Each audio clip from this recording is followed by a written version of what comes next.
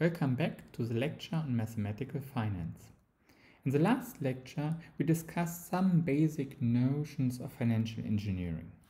From that lecture on, I would like to start with introducing the mathematical theory, namely the theory of stochastic processes and martingales in discrete time, which will be useful in order to model and analyze so-called finite financial markets later on. In this first lecture, I would like to focus on the notion of stochastic processes, the notion of filtration, which is nothing else but a way to encode a flow of information into our favorite probability space, and random times, more precisely stopping times. But let us have first a look at stochastic processes. And for that, I would like to fix notation. So I denote by omega fp my favorite probability space. Think of that space as sitting in the background. I would like to fix as well a measurable space, which I call E, and the corresponding sigma algebra is denoted by calligraphic E. And moreover, I need an index set which should be non-empty. And the interpretation of this measurable space in the index set is as follows. Under the measurable space E, you should imagine a kind of state space of your stochastic process, and this could be something like the locations or the value of a security or the temperature. And on the other hand, this index set I represents the time of our stochastic process. So here comes the definition, what we should understand under a stochastic process and a path or realization. So a stochastic process is nothing else but a family of, a family which is indexed by the set I of random variables with values in this state space E, and these random variables should be defined on our favorite probability space. And in case we fix an omega in this set capital omega, we call the map x omega, which simply takes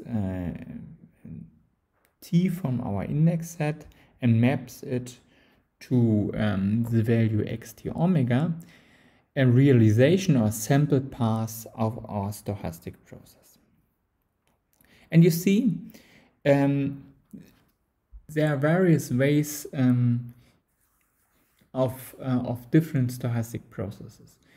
In case the index set I is a finite set, then this is nothing else, so a stochastic process is nothing else but a vector of random variables. And in case it is an uncountable set, it's simply a sequence of random variables. You see it becomes a little bit more complicated in case the index set is continuous. And you see on the other hand, the state space, which might be of interest for us, there's a huge variety of choices. It could be either finite or countable infinite set. It could be real valued or values. This process takes values in RD. It could even be function spaces. So what I would like to do now, I would like to give you a sketch of how a realization of a stochastic process may look like, such that you get a better understanding of what is meant by that map. So here it is. So on the x-axis, you see the values of our index set. Imagine the index set I is discrete. And on the y-axis, you see the values taken from our state space. So imagine E is just the real numbers. And you see now, if I fix an omega and I consider this family for fixed omega as a function of the index set I, namely as a map which maps t to xt omega, it could be that you get the following curves out of that. Namely, it could be either this blue curve for one choice of omega, and now if you change omega, you maybe get a completely different curve. And you see here, if our index set is discrete, of course, these are just discrete values. So, and these lines in between are just for illustration. In case your index set is continuous, it could be that you have this kind of continuous paths. There's aber no reason why it should be a continuous trajectory. It could also be piecewise constant and then jump in between. So there's a huge variety of choices. But that are the pictures of a realization of sample paths. So in order to distinguish the processes depending on the way the index set is chosen, we have the following definition. We call the stochastic process a discrete time process if this index set I is either finite or countable infinite, and otherwise we call that stochastic process a process in continuous time. So I would like to give you a couple of examples of different stochastic processes. So the first one is the following. So suppose your index set I is continuous. Let's say the non-negative reals. And moreover, I would like to choose a family indexed by these values in I of identically and independent random variables with values, let's say, in R. And by this calligraphic B, I would like to denote the corresponding product-sigma algebra. And then I would this family or this stochastic process has also a name, and it's called white noise process. And you can imagine why. If you view that as in its realization as a function of time, you see it fluctuates quite a lot. So it looks like just some noise in the background. The completely opposite are so-called deterministic processes. And they are defined in the following way. So here's an instant of that. Imagine xt omega is defined as 1 plus r to the power t. And this is this holds true for all omega and omega. So and here t I have chosen from the natural numbers included 0, and this r should be larger than -1, for instance. And you see this process simply grows over time. Namely, at time point t it has the value 0, at time point 1 it has the value 1 plus r, time point 2 it has the value 1 plus r squared, and so on and so forth for every omega. And that's why it's called deterministically, or it evolves deterministically. It's a deterministic process. And this choice of deterministic process might be of interest for us, maybe, because it's a model of a bank account with interest rate R. And you see, as long as R is strictly larger than 0, it could be that you have positive or negative interest rates, so meaning the value of or the amount of money on your bank account may increase over time or may decrease, and which is typical for our current financial situation.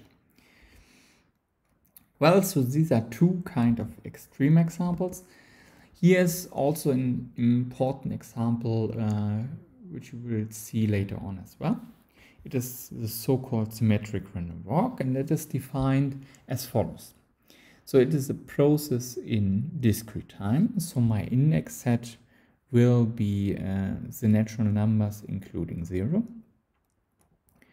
And in order to define it, I consider a sequence Zn of independent r-valued random variables, which have the property that Zn is integrable and the expectation of Zn is equal to 0.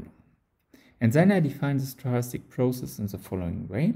The value of the stochastic process at time point 0 I fix, and I, let's say, to the value 0 for simplicity.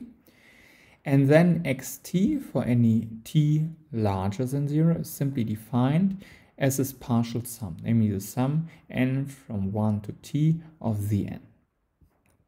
So in this stochastic process is then called symmetric random walk.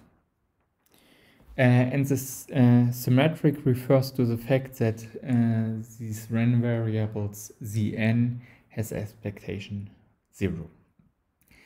And in case the random variables Zn have the following distribution, namely the probability that Zn is equal to 1 is equal to the probability that Zn is equal to -1, and this is equal to the value 1/2. And then the corresponding stochastic process is called simple symmetric random walk. And you see how this process evolves over time. You start at 0, you toss a coin. If the coin comes up head, you go one step up, and whereas if it comes tail, you go one step down. And then at the next instant, you repeat that procedure. Suppose at the first instant you went up, you toss again a coin, then it could be that you went up again, or you may also return to the value 0. A slightly different model is a so-called multi-period binomial model. And in order to define it, I first of all fix two parameters, u and d. And u stands later on for upward step and d stands for downward step. And I would choose u and d in the following way, namely d should be strictly larger than -1 and u should be strictly larger than d. Moreover, I fix a value p in the open interval 0, 1. And then I consider again a sequence of random variables which should be independent and identically distributed. And the distribution is as follows. The probability that Zn takes the value u is equal to p, and the probability that Z1 takes the value d is equal to 1 minus p. And then I define the stochastic process in the following way. At time point 0, I assume a deterministic value, namely, let's say, the value x0, and it should be strictly positive. And I define xt for any value t larger equal to 1. In the following way, I take the value from the last step, namely xt minus 1, and I multiply it by the value 1 plus zt.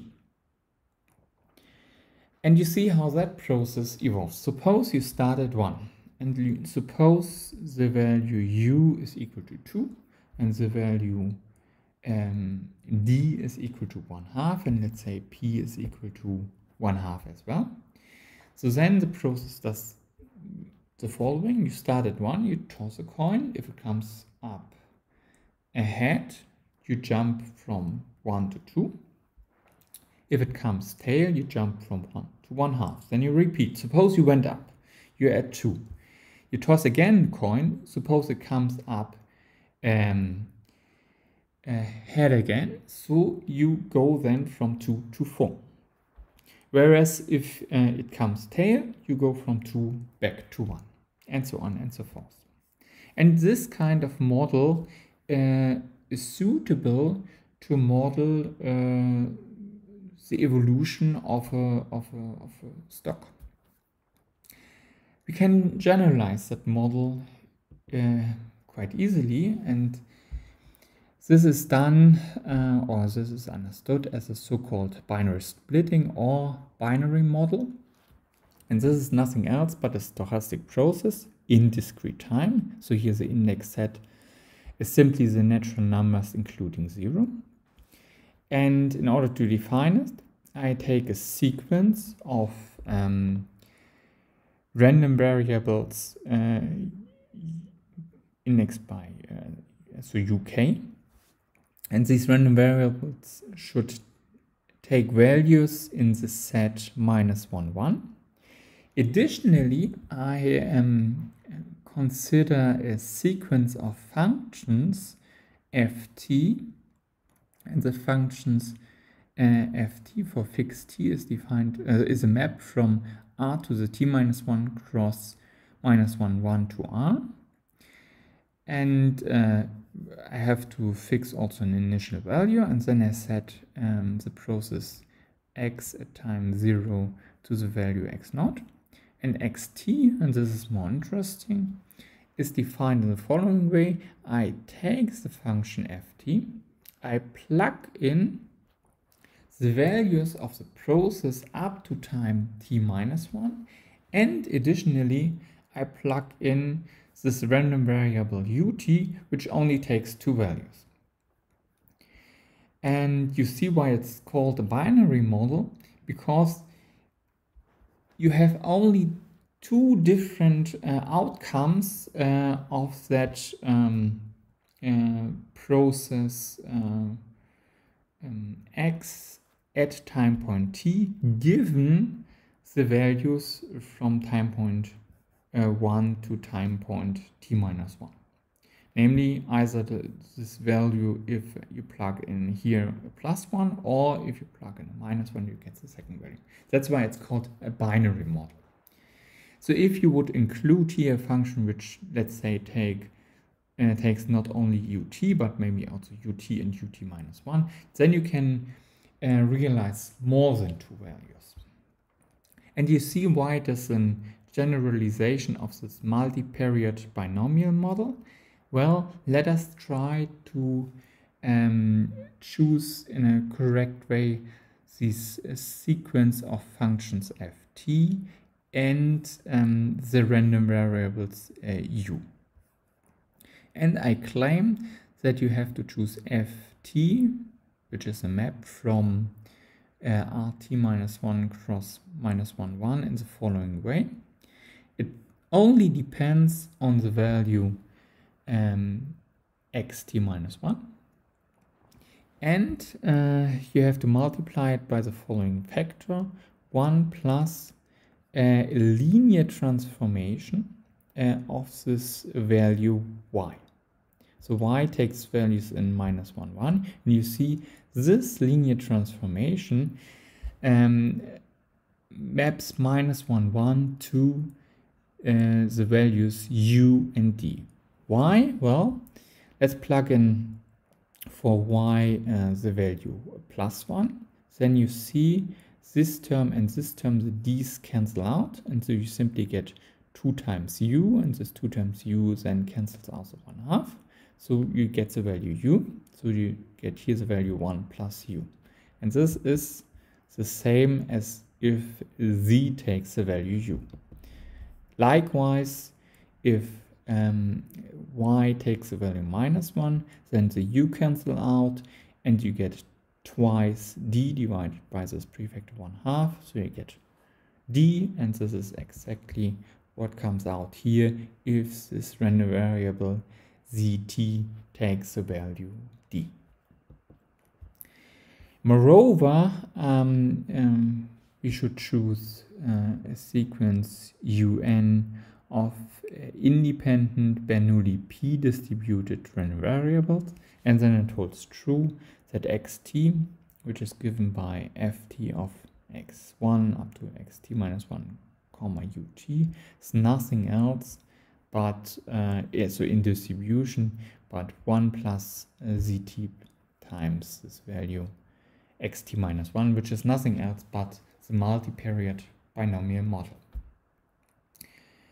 Okay, so here we have seen a couple of examples of stochastic processes. Now we should think about the following. Namely, how can we compute the distribution of a stochastic process? Here's a problem. So a stochastic process is a family of random variables. How should one compute the probability that the family of random variables assume a certain value, or what is the expectation of that? So it would be much more handy if we have a random variable at hand, not a family of random variables. So, and in order to find a solution for that, I would like to recall how to construct the distribution of a measurable map. Well, so if you give yourself a measurable map, X, so this is a map from omega f to E with the sigma algebra calligraphic E, then this map is measurable if for any set B from the sigma algebra or calligraphic E, the corresponding pre-image under this map X is contained in the sigma algebra F. And you see, once we have a measurable map, then it's rather clear how to define the distribution of that map under the measure P. We can simply define it as the image measure. So this means the following. If you take an event B from that sigma algebra E, the measure Px of that event B is defined as the probability of all omegas in omega such that x of omega is in B. And you see by that analogy, it's clear what we should do. First of all, we should come up with a random variable, which describes our stochastic process, which is this family of random variables. And for that, we change slightly perspective. So we introduce an object which looks a little bit complicated. So we consider the following mapping, namely a mapping which takes omega and maps it to x of omega, and x of omega is simply defined as the sequence xt of omega for t and I. And you see this function or this map here assumes values in this product space e to the I. So that's a Cartesian product of the number of factors given by the cardinality of that set. And you see it's rather complicated because in case this index set is countable infinite, then we have an infinite product, Cartesian product, or even countable infinite, uncountably infinite, then we have a rather complicated structure. Okay, how should one interpret that set? Well, there are different possibilities. One way is to interpret that set as the set of all maps from I to E. Another way is also to interpret that set e to the I as a set of all families xt with t and I, such that xt is in E for all t and I. Okay, we have here a candidate for our random variable. What is missing? Well, for a random variable, it should be a measurable map. Or if a random variable is a measurable map. So far we have just a map. So how should one equip that complicated space e to the I with the sigma algebra. And you see, the answer is quite simple in case the index set I takes only finitely many values. Let's say values 0, 1 up to some capital T. Then there's a natural candidate, namely to choose for that sigma algebra E tensor I simply the tensor product of these sigma algebras, which is nothing else but the product sigma algebra on that finite dimensional space. So can one generalize that idea in some way? Well, in order to do so, let us first introduce the projection. Namely, for any t and I would like to denote by pi t the projection of elements from that product space e to the I onto the space E. And this is simply done in the following way. I take that sequence, xs with s and I, and this sequence is simply mapped under pi t to the value xt. And now I define these the infinite product sigma algebra e tensor I as the smallest sigma algebra on e to the I, such that all projections are e tensor I, e measurable. So meaning that this sigma algebra e tensor I is generated by all the projections. And this simply means, so this notation means you take all the elements in your sigma algebra, you take the pre-image of these elements under this projection pi t. This you do for every t, so this gives you a huge amount of that, and you take then the sigma algebra that is generated by this huge amount of sets. So here a couple of remarks.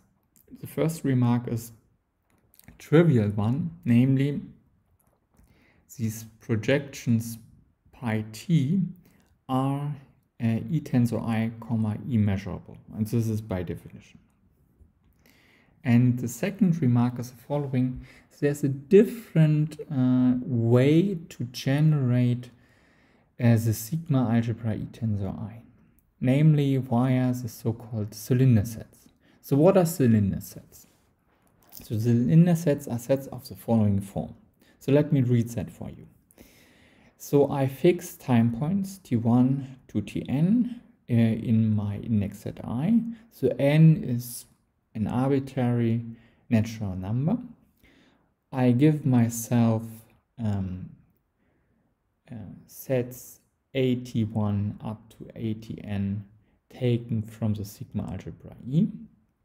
And now I consider the pre-image of at1 under the projection pt1. So this is a set in the space E tensor I, and this I do for all these n time points, and I take the intersection of all these sets. So this is a kind of set which is in the generator of that sigma algebra, and you can view that slightly differently. Namely, you can also write that simply as the Cartesian product for t and I of these sets at, and these sets at are defined in the following way. At is equal to E if t is not in the set t1 up to tn, and otherwise it's just these sets at1 up to atn, which we have chosen before. You see why it is called cylinder set? Imagine for a moment that the index set consists only of two values. And suppose that, let's say 1 and 2, and suppose that A1 is chosen from E. Then you see, okay, you take the pre-image under the projection, and you take the Cartesian product with the space E. And this looks like a complicated cylinder in our space, because in one direction it's the whole space, and in the other direction it's given by this pre-image of the set 81. Okay. So here comes now the most important lemma, namely it tells the following.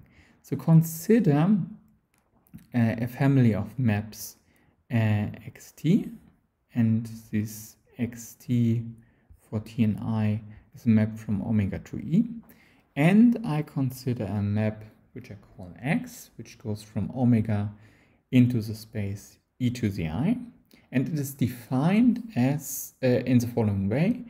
X of omega is simply the value xt of omega for t and I, so this whole sequence. And then the statement is the following. If xt with t and I, so this family is a stochastic process, if and only if this map capital X is f comma e tensor I measurable, meaning that this map X is a random variable. So how to prove that lemma? Well, here's the first observation. So I can rewrite xt in the following way, namely I can also get that value by applying the projection pi t onto the map capital X, right? So keep that in mind, because this will be important during the proof. So we would like to prove first the direction that if this family xt with t and I is a stochastic process, then it implies that this map capital X is measurable. How to check measurability? Well, it suffices to check measurability on the generator of these sets here. Well, we know by definition this sigma algebra here is generated by the projections. So what does it mean? Well, I give myself set A from the sigma algebra E. I consider the pre-image of that set under the projection pi t, and I know that these sets are contained in the generator of the sigma algebra E tensor I. So what I have to do now is I have to show that this is a pre-image under this map X of that complicated set is contained in the sigma algebra F. So why is that true? Well, first of all, I can rewrite the pre-image of the pre-image X, or X to the minus 1, applied to pi t to the minus 1 of A in the following way. That's nothing else but the composition of pi t with X to the minus 1 of the set A. But since we observed here, and the composition of pi t composed with X is nothing else but xt, so I have here now that xt to the minus 1 of A. So this means the pre-image of A under the map xt, but by assumption xt is a stochastic process, meaning that for every t and I, xt is a random variable from omega f to e with the corresponding sigma algebra calligraphic e. So this means nothing else but that this map here is, so this set here is contained in the sigma algebra F. So we have checked now the measurability condition on the generator, and this immediately implies by standard theorems from measure theory that for any set in the sigma algebra E tensor I, this is true, meaning for any set E tensor I, the pre-image of it under the map X to the X is in the sigma algebra F. So here we have checked simply the that X is measurable. Let us have a look at the other direction. For that purpose, we observe the following. So by assumption, we know that the map X is f e tensor I measurable. Moreover, we know that the projections pi t are e tensor I e measurable. We also know that compositions of measurable maps are measurable. Hence, it immediately follows that the map xt is fe measurable, meaning that ft is a random variable. This holds true for any t, and this shows then that this family of maps xt with t and I is a stochastic process.